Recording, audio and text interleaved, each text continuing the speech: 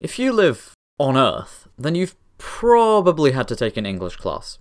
And the majority of those people who've taken an English class have done so to learn English as a foreign language. Because English is the de facto international language in this timeline, which is too bad, because English is really hard actually.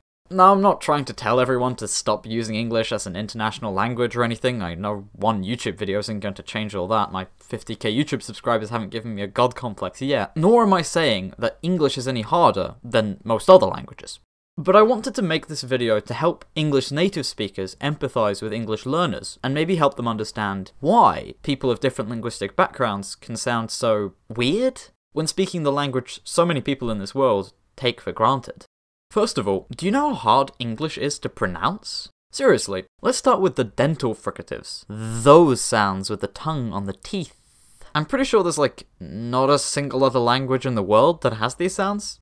Okay, actually they appear in quite a lot of languages, but they're still pretty rare overall. Speakers of, for example, German or Dutch are likely to replace this phone with t or s, and the German use of s and z instead of these is where this accent with these sounds comes from. I mean, these sounds are so stupid that even those who use English every day don't want to pronounce them. In the UK, 12% of native speakers use f instead of th, and in some places like India, the dental fricatives are practically non-existent. Which makes sense, because they simply don't occur in most major languages on the Indian subcontinent. For that matter, they're not in French, Russian, Japanese, Persian, they're not in Mandarin Chinese. And speaking of, you know what else doesn't appear in Mandarin Chinese? V. That's why you can sometimes hear Chinese people saying things like vague instead of vague, or find learners mixing up when to use v or w, and all these stupid vowels. I mean, you're telling me it and eat are completely different words? Do you realize how ridiculous that sounds? Z, ch, j, sh, zh. For Chinese people, all these sounds have to be learned or substituted with something that's easier for them to say. But to many learners of English, this is nowhere near the hardest thing about its pronunciation. Because even once you've got your head around all these phonemes, you still have to put them together into syllables. Let's take a nice, normal, easy language like Japanese. I'm simplifying here, but we could say the maximal syllable structure in Japanese is CVN. This means that the most complicated a single syllable can get is a consonant followed by a vowel and then a nasal coda, like in san or hon. A lot of Polynesian languages have similarly restrictive phonotactics. Hawaiian syllables, for instance, can only go up to CVV, with the most complicated syllables being a consonant followed by a long vowel or diphthong. Do you know what the maximal syllable structure of English is? I'm not sure you want to know. It's disgusting. This here is a representation of the word strengths.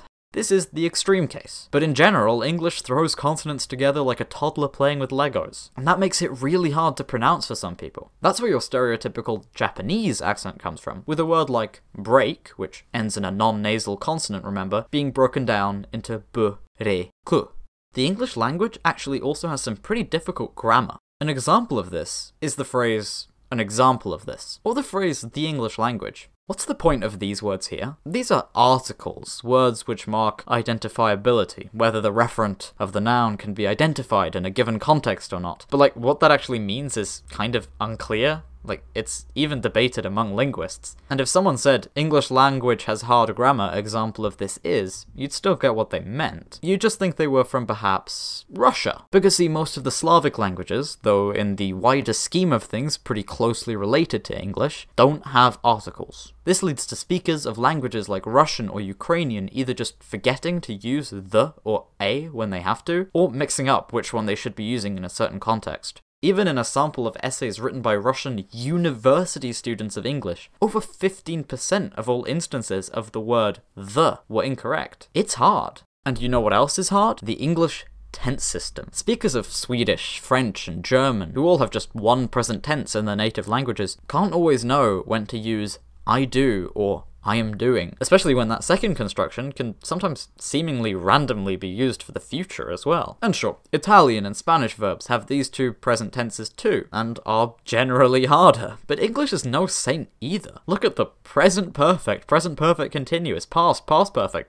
continuous, and past continuous, along with all these random constructions you just have to learn when to use. And speaking of these random constructions, what's up with that whole do plus a verb thing. You know, like I do go, the emphatic present, sometimes called a third present tense. It's kind of a cool little feature, isn't it? Being able to emphasize that you really do think something contrary to what others might believe. But then, suddenly in the negative, it's compulsory. Unlike normal Indo-European languages where you add a negative particle like non, nicht, or nahi, in English, you add the verb to do, bang on an nt to the end of that, and put the original verb in the infinitive, thereby she doesn't speak, rather than the much more logical she speaks not. And then to complicate things further, some verbs don't get negated like this. I mustn't, I'm not, he isn't, I won't, I can't. It's kind of ridiculous. And then the verb to have takes a don't negation when it's used on its own, like I don't have a pen, but a not negation when it's an auxiliary, like in I haven't got a pen. The thing is, that's not even the worst of the tense system. The worst thing about our tenses is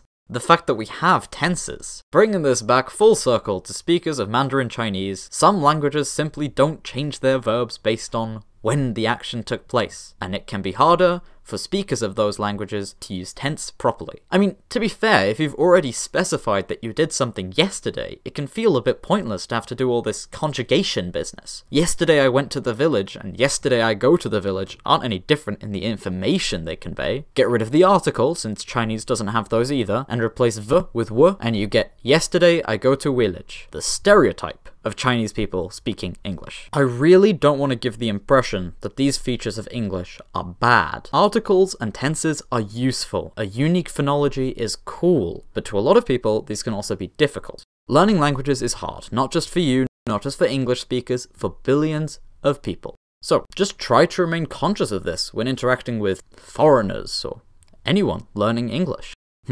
Conscious. Konskiaus. That's a weirdly spelled word. Actually, what's with foreigners and uneque? Hey, I think there's something up with English spelling.